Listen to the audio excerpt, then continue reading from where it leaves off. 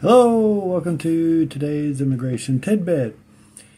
You qualify for an EB2, which again is a master's degree level position, and you want to know if you should do a national interest waiver, okay, or NIW.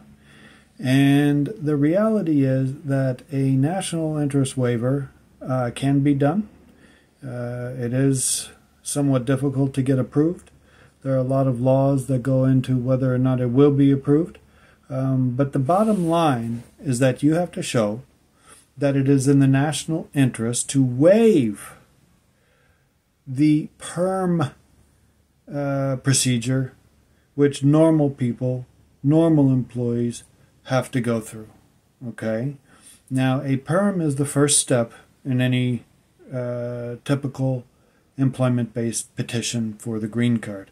And the bottom line is that the PERM shows why you would, why there's no available U.S. workers for the position. That's what the PERM shows.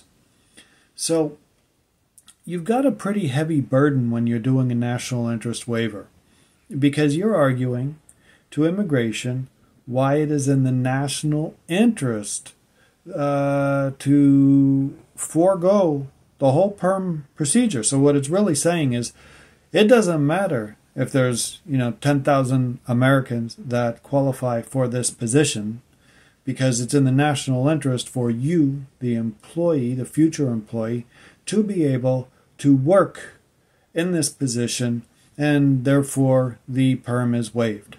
Now, the reality is it takes a while to prepare the national interest waiver.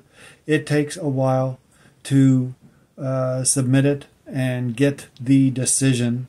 And all the while, if you didn't do the national interest waiver and did the PERM, and the PERM went through fairly smoothly, you're not saving really a lot of time by doing the national interest waiver, unless you have such a strong case, which if you have such a strong case, you might want to go for the EB1A, which is the Extraordinary Ability Alien Petition. So I'm not dissuading you from doing the national interest waiver. It's just I've had so many clients that came in and all they heard about was this national interest waiver, and they said, I want to do it. I don't think I need to do PERM. When the reality is that the timeline to do it all and the cost is not really much different. Okay?